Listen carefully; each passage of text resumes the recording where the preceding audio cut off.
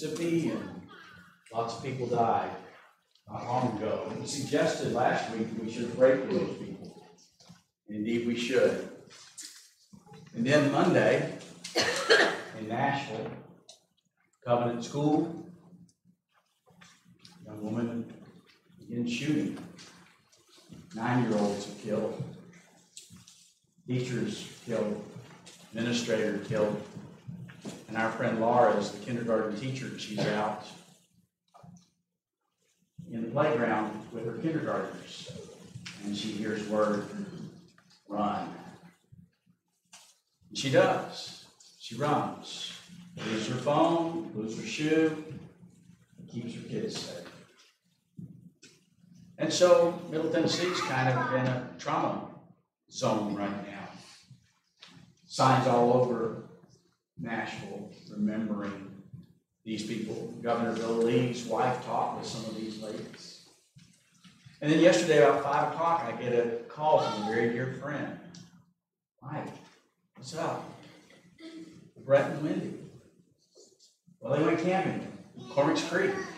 Mike knows right where it is, right there by Spencer. And we're hoping that maybe they got to somebody's house. But then the truck's found and the trailer's found and both are badly damaged in the trailer. But Wendy's body's found. And then the message comes, Brett's body is found. These are some of our dearest friends.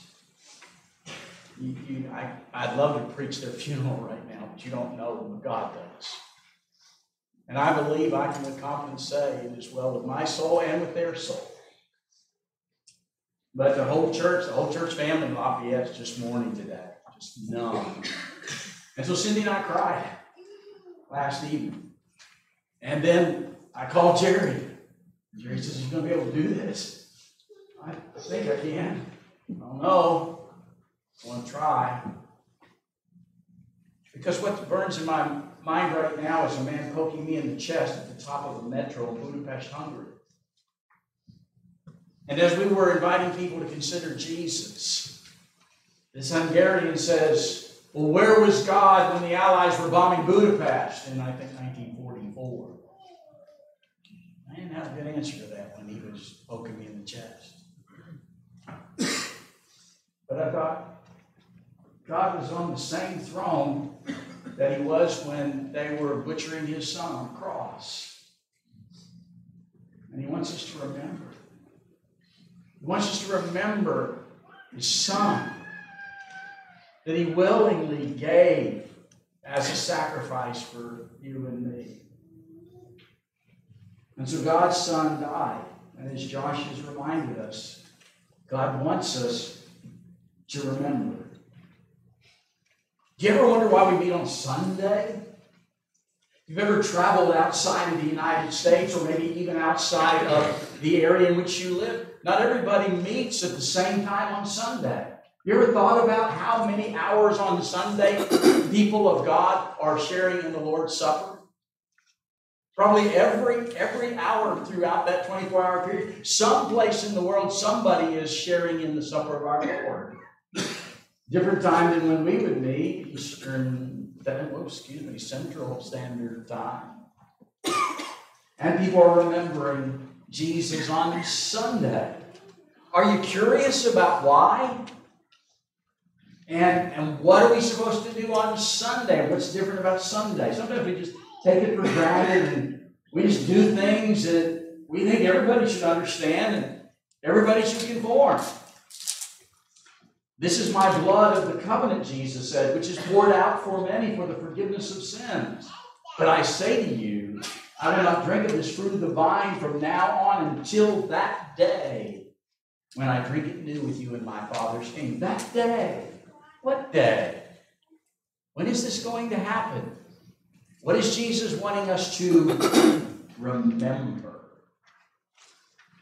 I was going to mention to you that there are copies of the outline of this study back on the back table, but I'm not seeing them. You either start them up or I forgot to put them out. But if you want more and additional information, I give you the short version. There's going to be a lot of information that may not be available, but if you want it electronically, please just ring my bell. Better yet, send me an email, and we'll try to make sure we share that. But God has established a lot of different memorial days. As Cindy and I are traveling down this morning, I asked her, can you ever remember God telling people, commanding people to observe the Sabbath prior to the time of Moses? Before, and I can see some of you in your eyes, you're going, listen, Adam, Noah, Abraham, Isaac, Jacob, Noah. That when did God tell people, I want you to remember the Sabbath? Now, I know God tells us about Him creating everything, and on the seventh day, He rested. And we're going to move past Exodus 20, where the 10 commandments are stated by God. And of the commands, I think number 4 is remember the Sabbath day to keep it holy. But look at what you're seeing on the screen there. But as for you, Moses, speak to the sons of Israel, saying, you shall surely observe my Sabbaths. For this is a sign between me and you throughout your generations, that you may know that I am the Lord who sanctifies you. Therefore you are to observe the Sabbath, for it is holy to you. For 6 days work may be done, but on the 7th day there is a Sabbath of complete rest, holy to the Lord. Whoever does any work on the Sabbath day shall surely be put to death. The Israelites are to observe the Sabbath, celebrating it for the generations to come as a lasting covenant. Who is to celebrate the Sabbath? Israelites. And did you ever wonder why, particularly the Israelites? Well, when you read Deuteronomy chapter 5, you get a fuller picture. Remember that you were slaves in Egypt, and that the Lord your God brought you out of there with a mighty hand and an outstretched arm. Therefore, the Lord your God has commanded you to observe the Sabbath day. How many days off did they get when they were slaves in Egypt? Who finally gives them rest? The Lord. And so this 7th day is a holy day for you Israelites to remember. You didn't get a day off until I gave you rest to you. And you remember me as you remember the Sabbath. So there's a model of a memorial day. And then we think about the national holidays. There were 3 of them. There was the Passover, which was followed by 7 days of unleavened bread. There was the Pentecost, the Feast of Weeks. And the reason it's called the Feast of Weeks is because there were 7 weeks between Passover and Pentecost always came on Sunday. You might not have known that. But when you read carefully in Leviticus 23:16, it is the first day of the week following the 7th Sabbath. So Pentecost was always on Sunday. It was the day of ingathering. It was when the barley harvest has come in, and it is a celebration time. And then the Day of Atonement, 7th month, 14th day, followed by a Feast of Tents, camping out for 7 days, remembering you just didn't have a house. And so these were the memorials that God gave the Israelites to remember. Jesus wants us to remember Him and to eat and drink in memory of Him. But first day of the week, the first day of the week is mentioned in various places in the New Testament. What was the significance of the day for the first Christians? Let's try to explore that. Matthew 28 and verse 1, the first day of the week is the day after Sabbath. The Sabbath is what we call Saturday. Sunday is the first day of the week. You're going to see more of that. I used to be curious about that. How do we know what day? How do we know when? Why did they call it Sunday? Maybe I was the only curious one, but I hope you have those kind of questions and you're looking for answers. Some people refer to the first day of the week as the Christian Sabbath. Have you ever heard Christian Sabbath? I think I heard that growing up, and I'm not trying to accuse anybody. But where did we get this idea of the Christian Sabbath? I know that parents want to rest and need to rest on Sunday afternoon. But there is no biblical expression of the Christian Sabbath. Now, there's a Sabbath that remains for the children of God, and we're longing for that great rest with Him. But the seventh day is the week we call Saturday. It's the Jewish Sabbath. The first day of the week is never called a Sabbath in the New Testament, best I can tell. They're separate days of the week. Now, I have good friends, some Hungarians, who think we should be assembling on Saturday rather than Sunday. They're known as Seventh-day Adventists. And so let's just kind of look through and see what we can find in the Scriptures. Did the first day of the week have some meaning for the first Christians? Is it purely incidental that the first day of the week is mentioned in the New Testament, or does it have some kind of special meaning?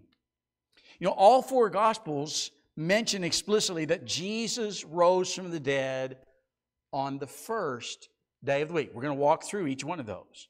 The first day of the week had special meaning for the first Christians because Jesus rose from the dead on that day.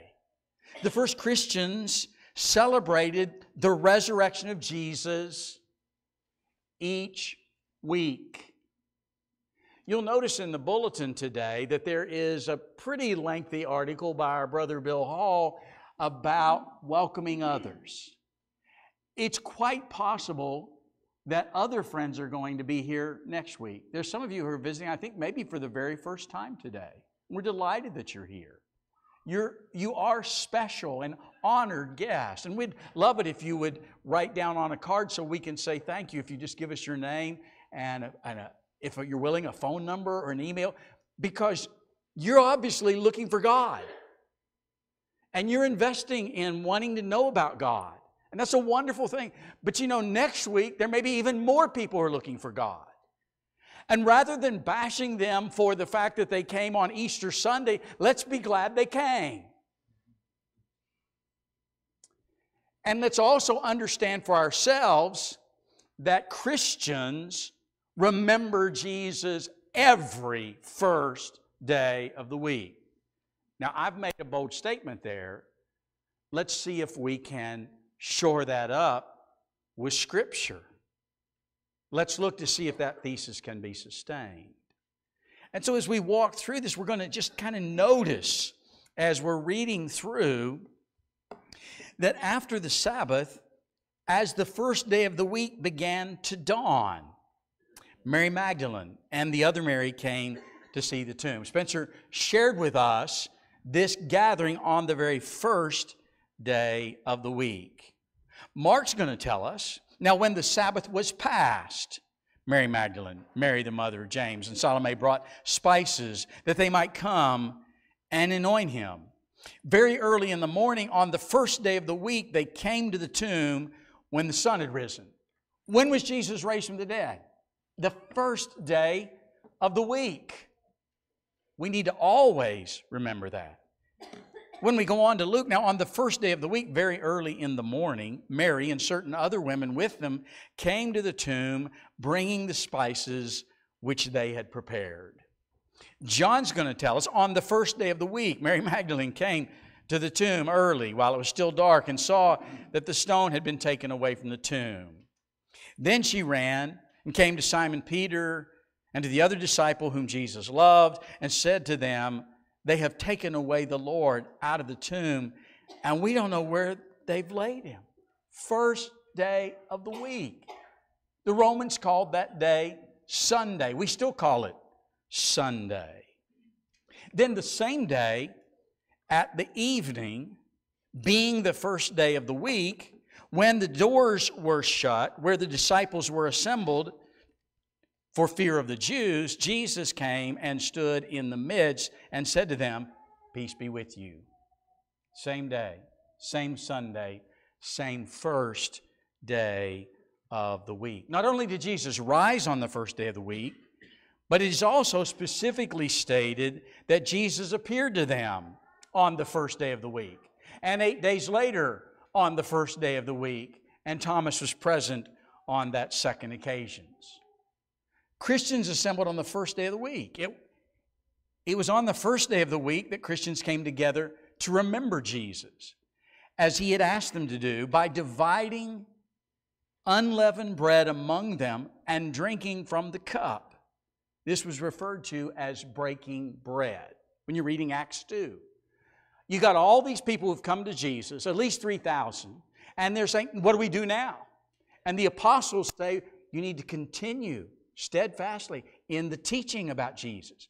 You need to continue steadfastly in the fellowship. Continue in the breaking of bread. That was just an expression they used to remember Jesus. We'll kind of follow that in the historical outline that Luke will give us. Now, on the first day of the week, when the disciples came together to break bread, Paul, ready to depart the next day, spoke to them and continued the message until midnight. Now, I want you to realize Jesus not once told us specifically, as is recorded in Scripture, I want you to do this on Sunday.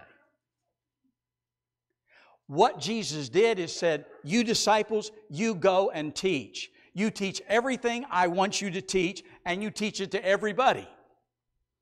And so what you have in Acts 20 is a model. And in fact, it's the only model of when the disciples would get together to remember Jesus. So in Acts 20, Paul is in a hurry to get to Jerusalem by Pentecost. He's only got a few days left, and he's going to stay a whole week there in Troas.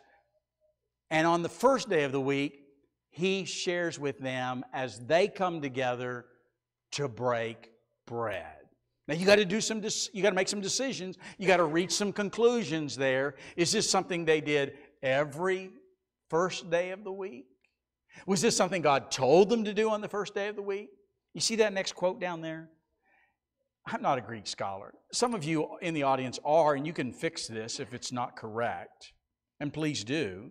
The passive voice form, were gathered together or brought together, Acts 20, reflects the fact that the assembly was initiated by an independent source beyond the disciples themselves, doubtless by divine authority. Why were the people in Troas who were following Jesus getting together on the first day of the week? Did they just say, hey, I think Sunday would be a good day for us. I'm not doing anything on Sunday. I think that'll be a good day. Or were they instructed that Jesus wants you to be together on the first day of the week to remember Him? Those are at least a couple of options. Josh kind of hinted at that in what he said, that this is something we're instructed to do. I'm not trying to put words in your mouth, but I think that was the idea. That we don't just do this because, this tradition just started. Somewhere, the disciples of Jesus got to doing this on the first day of the week. Now, we've got lots of questions about, which first day of the week? And those of you who come from various religious traditions said, you guys do this every week. We only do it on Easter. Or we only do it on Easter and Christmas. Or we only do it once a quarter. Or we only do it once a month. Why do you guys do it every week? Fair question, isn't it? All we have in the model is did it on the first day of the week. Paul's waiting 7 days so he can be there to share with them on the first day of the week. If your coach told you we're having practice on Saturday, throughout this season, practice is on Saturday, what day would you show up for practice? Saturday. Would you say, did you mean Easter Saturday or Christmas Saturday or the first Saturday of the month? I think you just understand, coach said practice is on Saturday. And you'd know that meant every Saturday. When the Israelites were told to remember the Sabbath, to keep it holy, they didn't have to say, now which one did you mean? Did you mean the one at Pentecost or Passover or Day of Atonement? They understood that every time a Saturday rolled around, that was the Sabbath and I was to rest. That's implicit in the instruction. Perhaps that's helpful. Please give it some consideration. All right, we're getting to the situation now where there's going to be another church. And they're going to be messing up what they're doing with the Lord's Supper, the Corinthians. And Christopher, that's your cue there to get ready to go ahead and read. While everybody else turns in your Bible, 1 Corinthians 4 and verse 17. Go ahead, try it. 1 Corinthians chapter 4, 17, New Testament, about the middle, 1 Corinthians 4. Did you sometimes wonder if maybe the people at Troas were the only ones who were doing this on Sunday? Did you wonder if maybe the people at Corinth were doing it on Monday? Did you wonder if the people at Philippi maybe decided Tuesday was their day? Did the apostles just teach randomly different things, different places? Is a question you should be asking. And so as Christopher stands up and reads 1 Corinthians 4:17, trying to help the Corinthians and also emphasizing listen to Timothy, let's just hear what he said. Would you go ahead and do that now? 1 Corinthians 4, I think it's 17.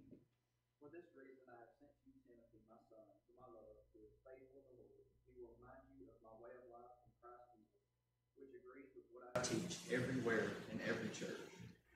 When I first saw that, there it is. I've been looking at it. I thought, how do I know that Paul taught what Peter taught? How do I know that they both taught what Jesus wanted them to teach? And did they teach the same thing everywhere? What does Paul say?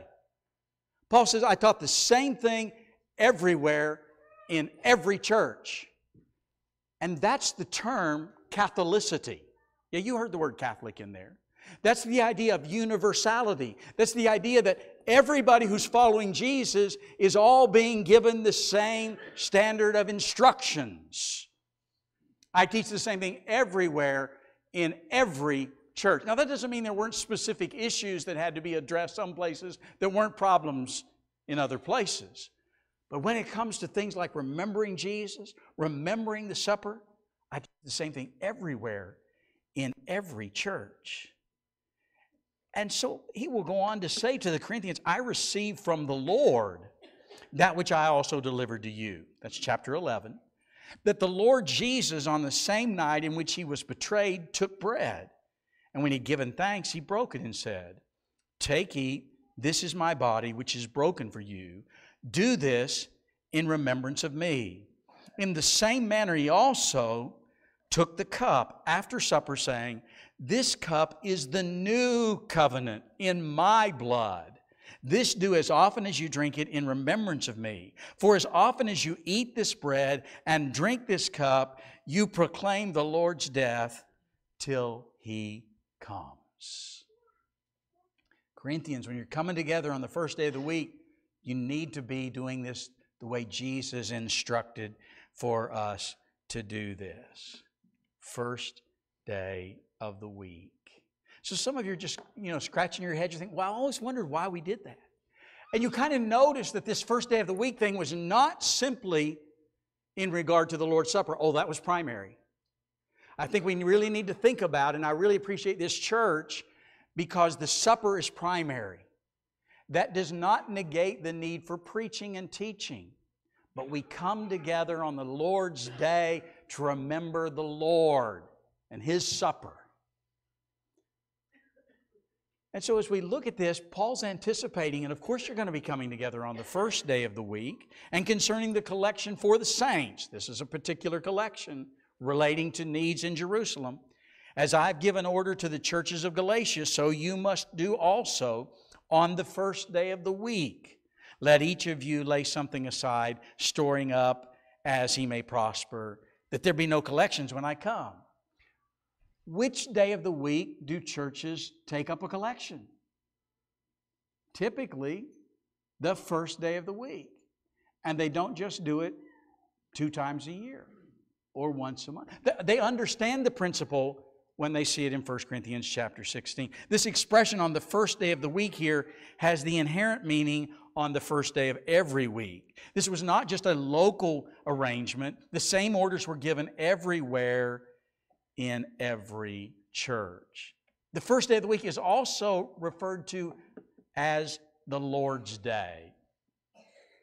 In Revelation 1 and verse 10, John says, I was in the Spirit on the Lord's Day. The only place in the New Testament where the possessive form Lord, mine, is used is in 1 Corinthians 11:20. That's the only other place. In connection with the Lord's Supper. This distinctive expression, the Lord's Day, is found in early church history as a designation for the first day of the week. I can't tell you absolutely for sure when I read in Revelation 1:10 that John is in the Spirit on the Lord's Day, that it absolutely refers to Sunday.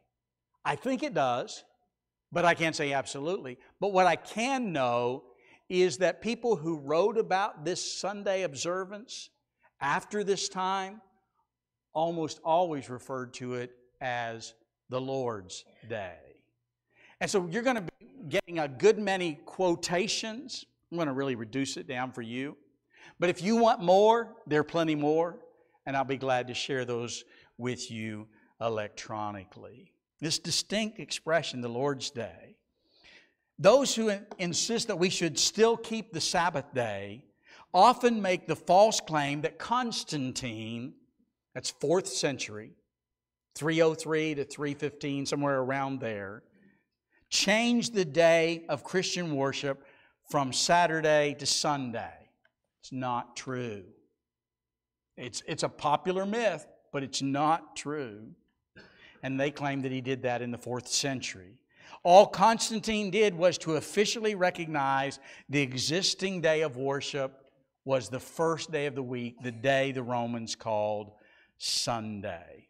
The teaching of Scripture that Christians assemble on the first day of the week to eat the Lord's Supper is reflected throughout early writings following the writings of the apostles. This is called evidences from patristics, church fathers. These are old wise guys who've been following Jesus after the apostles are dead.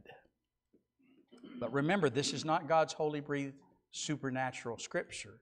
These are historical references after the 1st century. And they're being shared here to demonstrate to you that for centuries prior to Constantine even being born, Christians were assembling on the first day of the week to remember Jesus. Okay? So let's just walk through a few of these momentarily.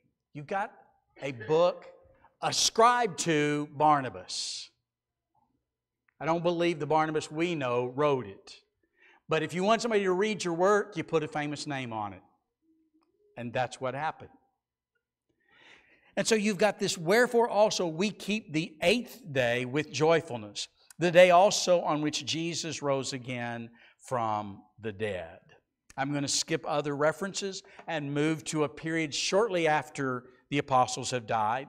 A man named Justin Martyr, in his book on apologies, chapter 67. And on that day called Sunday, all who live in cities or in the country gather together into one place. Sunday is the day on which we all hold our common assembly, because it is the day on which God, having wrought a change in the darkness and matter, made the world, and Jesus Christ, our Savior, on the same day rose from the dead. Now he's going to continue his discussions with a guy named Trypho, who's a Jew. And in this dialogue, Trypho is going to say, what's wrong with you people? You don't observe the Sabbath. Here's what he says. But this is what we are most at a loss about, that you, professing to be pious and supposing yourselves better than others, are not in any particular way separated from them, and do not alter your mode of living from the nations, in that you observe no festivals or Sabbaths, and do not have the rite of circumcision. How can you claim to be following God and you don't have the Sabbath and you don't do circumcision? Because you're disciples of Christ, not simply disciples of Moses. So Justin replies, the new law requires you to keep perpetual Sabbath. And you, because you are idle for one day, suppose you are pious, not discerning why this has been commanded you. Pliny, living a little bit later. Sorry, I didn't get that for you to see. Pliny is a governor in the time of Trajan, and he's trying to figure out what are we supposed to do with these people who are called Christians. And so he's writing a letter to Trajan saying, here's what I'm doing, is this okay? They affirmed, however, that the whole of their guilt, that's the Christians, or their error was that they were in the habit of meeting on a certain fixed day before it was light, when they sang in alternative verse a hymn to Christ as to a God, and bound themselves to a solemn oath not to do any wicked deeds, but never to commit any fraud, theft, adultery, never to falsify their word, nor to deny a trust when they would be called upon to deliver it up. What am I supposed to do with these weird people? They get together really early in the morning and they keep their word and they don't commit any bad things. I've been threatening them and I've been killing some of them. Is that okay, Trajan? You can read more. And then Bartisanes, kind of wrapping this up. And what shall we say of the new race of us Christians, whom Christ at His advent planted in every country and in every region? For lo, wherever we are, we're all called after the one name of Christ, Christians. On one day, the first day of the week, we assemble ourselves together. We follow Christ. We're Christians. We assemble on His day to remember Him. Emeritus, just to see the picture before Constantine, describes what's happening to the Christians there in the region of North Africa. And Philip Comfort makes this observation about this quote. He says, when he was ordered to give up his copy of the Scriptures, he refused by saying, the Scriptures were engraved on his heart. None of these guys who were threatened at this occasion recanted their faith or disclosed where their copies of Scripture were hidden. All 49 of them were killed. These people treasure the Scriptures. These people treasure the first day of the week. So let me ask you, what time on Sunday are we supposed to get together? Are we supposed to get together in the morning? Are we supposed to get together in the afternoon? Or are we supposed to get together in the evening? And if you're thinking, your answer is yes. And we've worshiped in places where they assemble in the evening. I've worshiped in places where they assemble in the afternoon. And I've worshiped in places where they assemble in the morning on the first day of the week. And then there are people who say, we just want to get together more often. Can we do it morning? Could we do it in the afternoon? Could we get together in the evening? Lots of opportunities. And so what about Sunday evening services? Could we as a church get together on Sunday evening? In Acts 20, when the disciples get together and they share in the Lord's Supper, Paul preaches till midnight. Now, I don't know if he's real long-winded and he's been preaching for 14 to 16 hours or not, but I'm thinking maybe they got together in the evening and poor Eutychus just kind of got overwhelmed with sleep and fell out the window. So we have models throughout Scripture of getting together several different times of day. And this second service idea, coming back together, really seemed to happen almost incidentally in our country. We got together and we had lunch and we said, hey, why don't we have another sermon? Why don't we study some more? Why don't we sing some more songs? And then during World War II and people having to work, and some of us know from your steel relation, you had to work on Sunday morning. So when can I get together? When can I be with God's people? When can I share in the Lord's Supper? And so some began meeting on Sunday nights to accommodate others who had to work on Sunday morning. An evening service allowed them the opportunity to meet with the saints. Do I have to assemble with the saints? No. God's not going to make you. You don't have to assemble. But please don't confuse the first day of the week with the Sabbath. The Sabbath was for the Jews, and that ended when Jesus' law came into being. And so don't let anybody judge you regarding a festival, new moon, or a Sabbath day. So why do we come together? We come together to remember Jesus. In Hebrews 10, you have this series of let us stimulate one another. Let us draw near. Let us come together. Let us help each other as God's people. When people love God, they love God's people. I think I heard that earlier this morning. We want to be together. We want to share together. We want to remember Christ, and we want to encourage each other. And that's why Jesus designed assemblies of God's people. And so you're here because you're looking for God. You're wanting to know His will. You're wanting to know when, where, and how does Jesus want me to worship. F.F. Bruce makes this point in Acts 20. He says, the meeting was held in the evening. That's his assumption. A convenient time for many members of the Gentile churches who were not their own masters and were not free in the daytime. Imagine the depth of dedication evidenced by those who had labored hard, perhaps 12 hours, and yet were so dedicated to the memory of the crucified Son of God that they could not bear to neglect the Lord's Day worship. I've seen some of you. I've watched you. And I saw my dad for years. He'd work all night on Saturday night. And he'd come on Sunday morning. And yeah, he would get drowsy sometimes, but he wanted to be with God's people. And he wanted to share in the supper. And I've seen some of you come. I've seen you come on Wednesday night, and you're just dead tired. You've already been at work 12 hours, but you want to be here. You want to be here for your children. You want to be here for yourself, and you want to be here for your brothers and sisters and your wife. You come together to honor God. And you don't have to plead with people to come together who want to honor God and encourage each other. You just don't. They come because they want to be here, even when they've worked for a long day. And so what we do is the love of Christ compels us. We look and we judge. If He died for everybody, then we've all died. We died because He died. Those who live now should no longer live for themselves, but for Him who died for them and rose again. Thank you for listening. If I've taught things that aren't true, if I've just taught things that are new to you, if you're just wondering, wait a second, Alan, can you really sustain that? Can you really establish? Be glad to have the discussion. And it's especially important to be patient with new Christians because this is all new to them and they're trying to do what God wants. And please, next week, as well as all the visitors who come today, know their names. Talk with them. Move into the middle so they can have the end of the pew. Welcome people to come who are looking for Jesus. We'll figure out something. We get some more chairs. We'll make room. But let us be grateful for the opportunity to tell somebody, Jesus is my King. He's my Lord, and I want you to know about Him. If you've not yet chosen Him, perhaps even now you'd say, hey, I want to know more. I want to follow Jesus. Now would be a great time to get started as we stand and sing.